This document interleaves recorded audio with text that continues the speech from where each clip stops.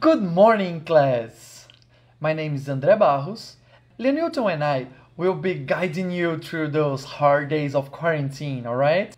You already have a document with all the instructions of the activities you have to do, the questions you have to answer. Well, I'm new here. I'm not used to be a blogueirinho, okay? And so, this is really new for me.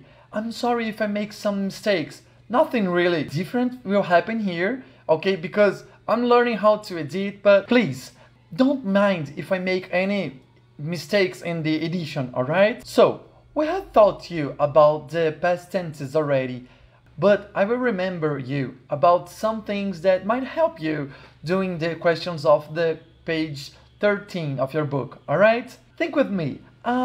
Simple past.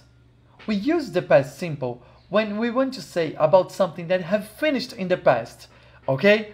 For example, he was sick. He was sick, but he's not sick anymore. He's fine. So he was sick. It's over in the past. Maybe you were in the party. I can say that.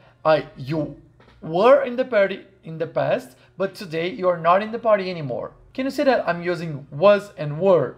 It depends of who you're talking about. If it is I, he, she, it, you use was. If it is you in the singular or you in the plural, we or they, you use were, alright? When you say something in the past using the affirmative form, you need to remember that the verb, when it's a regular verb, will end with ed in the end. For example, danced. Yesterday I danced Zumba. Alright, I'm doing some exercises here at home. If it's an irregular verb, you need to memorize all the irregular verbs in the past. But don't worry, with time, you will learn and get all the verbs you need, alright? In the interrogative form, you use did, alright? For example, did you eat lasagna yesterday? Pay attention, I'm going to use a little bit of Portuguese here. I think it's important for you. Olha só, did you eat lasagna? Você comeu lasanha? Mas olha só, esse did já falou que está no passado. Então, did you eat? Esse eat eu usei como se estivesse no presente, porque o did já falou que é passado, então eu não preciso colocar o verbo no passado também. Alright? In the negative form, you use did not or didn't. For example, I did not eat lasagna yesterday. I wish I did. Again, I did not.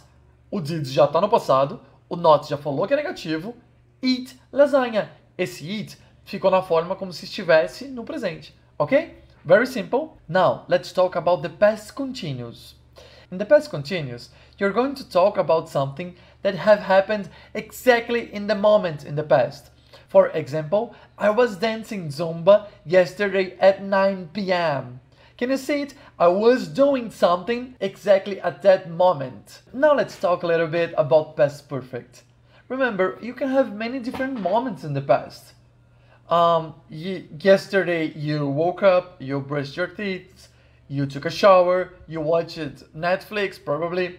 You spent a lot of time talking to your friends on WhatsApp. You did many things yesterday in the past. So, when you want to say about something in two different moments in the past, you're going to do it using these two. For example, yesterday I went to sleep with a stomach ache because I had eaten lots of chocolate before. Can you see it? We have two moments in the past. The moment when I went to sleep and the moment when I ate chocolate. What I did before? The first thing I did, eat chocolate. What I did later, I went to sleep. But see, the thing that happened long time ago, I used had. And the thing which is closer to now, I just used in the past. See again? I went to sleep with a stomach ache because I had eaten lots of chocolate. Alright? The had go for the one which is farther from the moment I'm speaking. Alright?